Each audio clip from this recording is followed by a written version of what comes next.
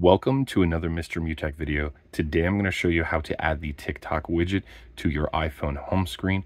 I will be using the latest iOS 18 update for iPhone to show you how to do this, and I have the iPhone 15 Pro Max here for this example. So basically what you're going to want to do, you're going to long press on the screen anywhere that there is no icons, and then you're going to go ahead and tap on Edit at the top left here.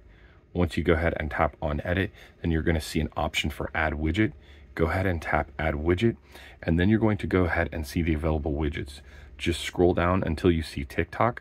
Go ahead and tap on TikTok, and then you're going to have a list of available TikTok widgets to add.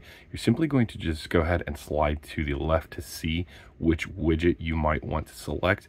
I think this one's great because it adds the search function and gives you additional things related to your account. Once you are happy with the widget you want, just go ahead and tap on Add Widget here, and you're going to see that it is added.